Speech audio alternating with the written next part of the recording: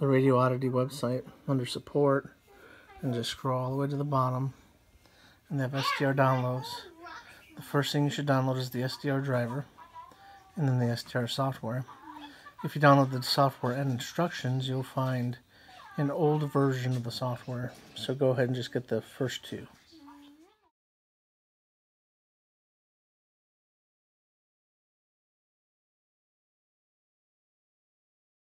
I don't want to use this video to get into too much detail, but the files you download from the website are RAR files or RAR files, and I use 7-zip to decompress those files. You open 7-zip and then you browse those files, and then you can extract them.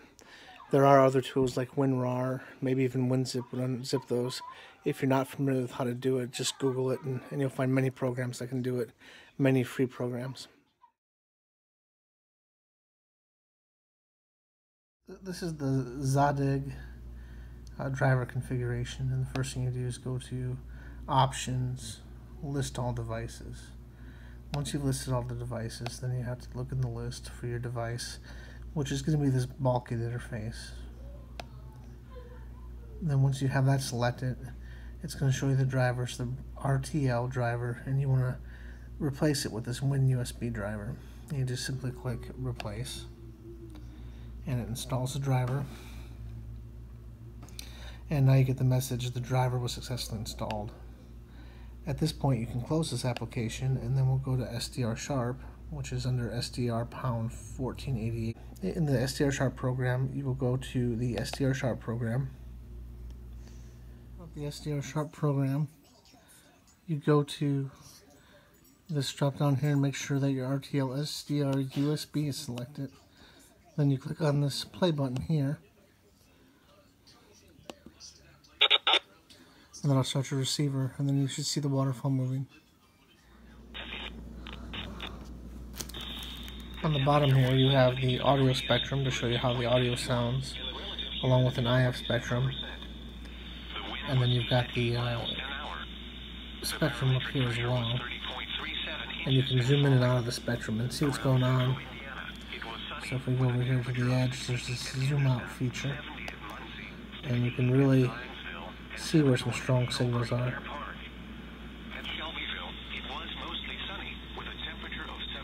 So this is quite the zoom in down here. So here's some FM broadcasts. This is 94.7 in Indies, and we're seeing the audio spectrum on the screen there, and the IF spectrum, and it sounds. So I have the antenna up about a foot from the laptop, and as far away as it'll go on the cord, and it does sound much better.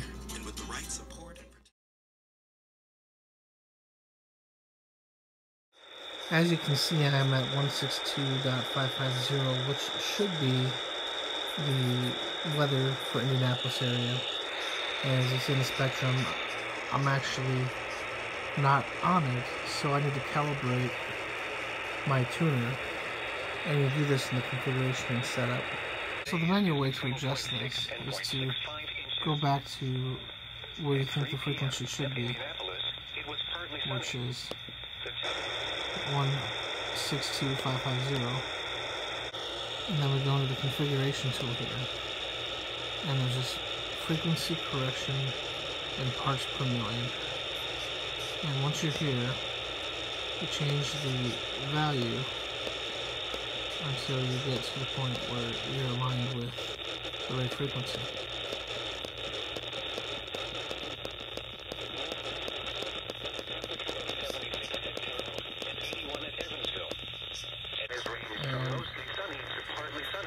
Almost there. Actually, so they went past it.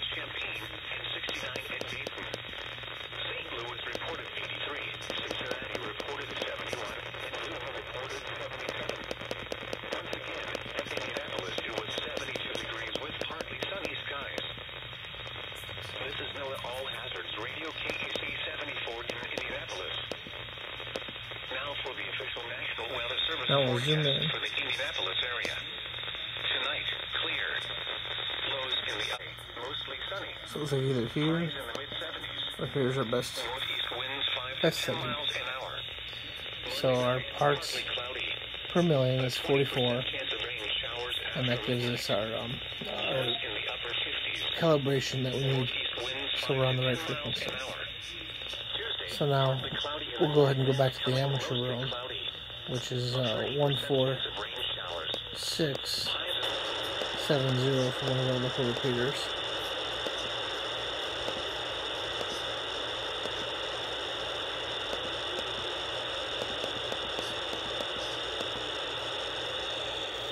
And we'll go ahead and zoom on a little bit.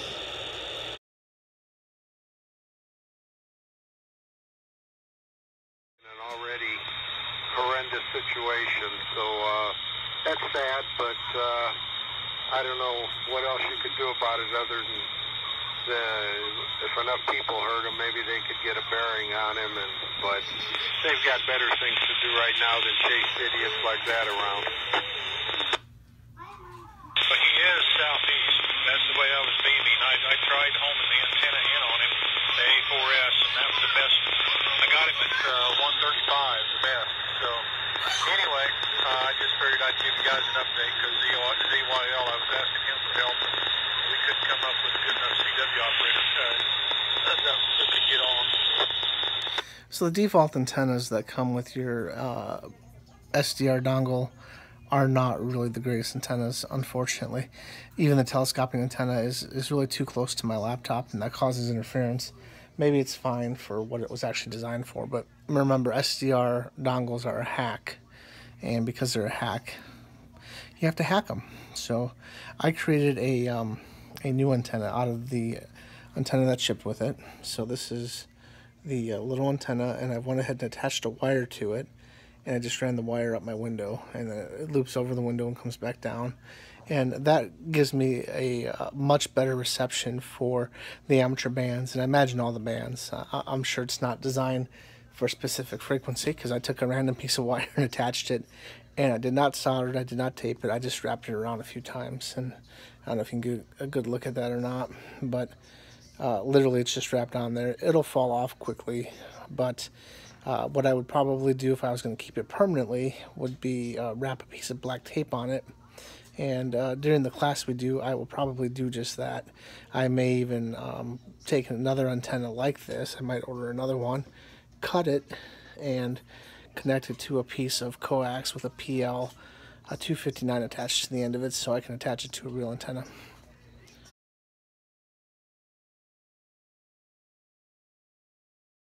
Another note on the antenna is that the antenna seems to do better when the base of the antenna is higher than the dongle. I don't know if it's because of my laptop or how it's positioned, or because my laptop's a tablet and the screen's at the same level as the dongle. I'm not sure what the interference is coming from, but higher than the laptop seem to work much better. Your results may vary.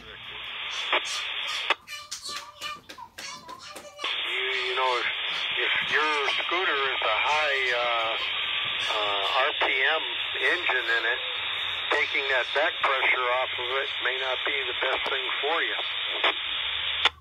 Well, then you got a point. You really got a point. We had a shop manual for Chrysler minivan.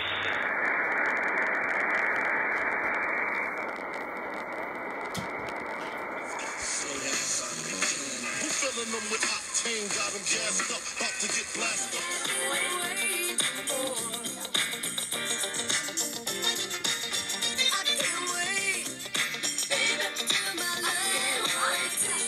It would go up as fast as the tack. On all 6 cylinders. And the guy started it up, took it for a ride, said this is the best sounding engine there ever was made. But, there's a lot of